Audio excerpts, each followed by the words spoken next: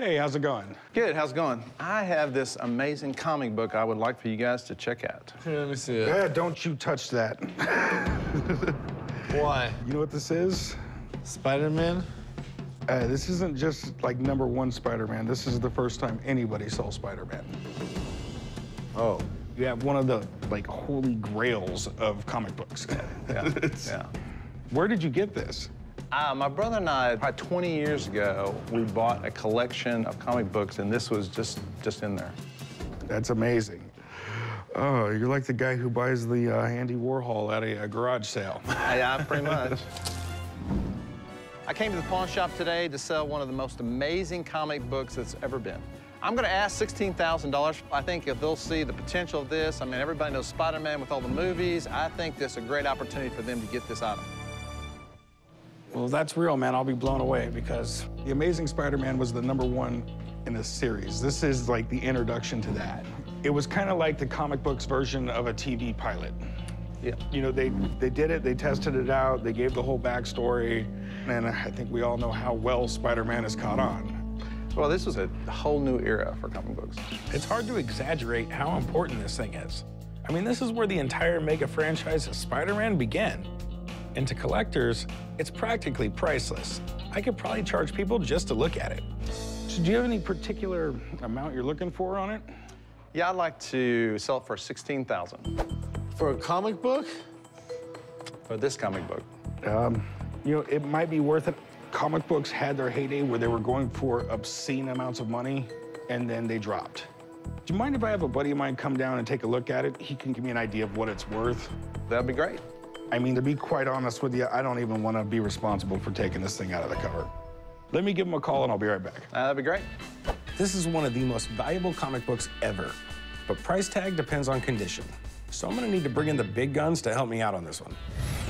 Amazing Fantasy 15, man, fantastic. I've seen one in a 9.6 condition go for over $1 million. That's exactly why I didn't want you to touch it.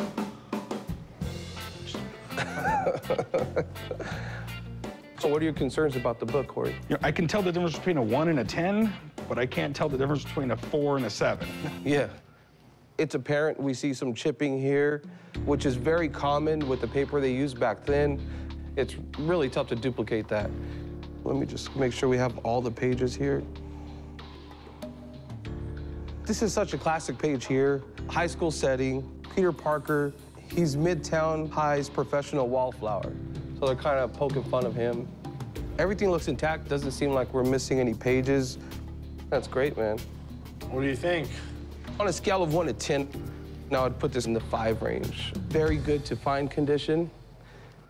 Closer to the $6,000 to $7,000 range. Really? That's way, way less than where I would put it. Just you got a lot of issues on the cover, and the cover is everything. The $1 million book, you would have had none of this shipping, no stamp, you'd had no staining, no binding issues, no creases. Right on, Johnny. I appreciate it. All right, cool. I was really shocked when he said $7,000. The condition of fine would be worth a whole lot more than $7,000.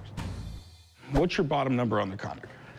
I mean, I was saying 16, and I would go 13. 13? I mean, the most I'm gonna pay is 7. I mean, so we've got a huge gap there. I can tell you from my experience, this is the worst time in history to be selling comic books. I could go 11. You know, with the condition issues that it has, it's just not there for me. All right, bottom line, 10,000.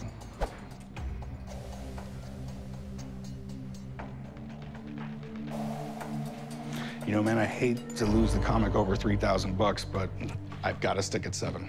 Sorry, man. All right. Appreciate it. I would love to have the superpower of kind of helping someone see things clearly. I think they would have realized this is worth a whole lot more than $7,000.